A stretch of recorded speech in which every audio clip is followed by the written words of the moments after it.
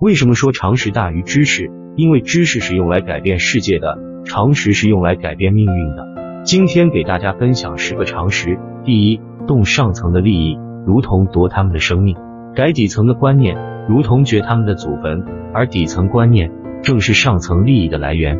说透这一切的人，是双方共同的敌人。第二，越是和你亲近的人，越是受不了你突然间的变好。第三，狼和狼之间再怎么撕咬，对羊的态度是一致的。第四，酒桌上不和主角敬酒的人，一般都是主角的亲信。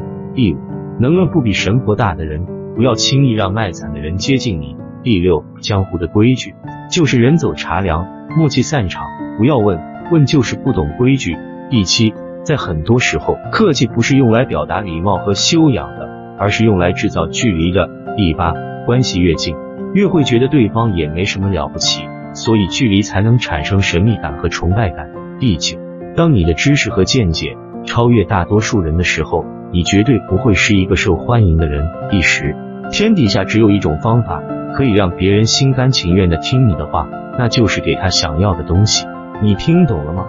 关注我，每天分享实在干货。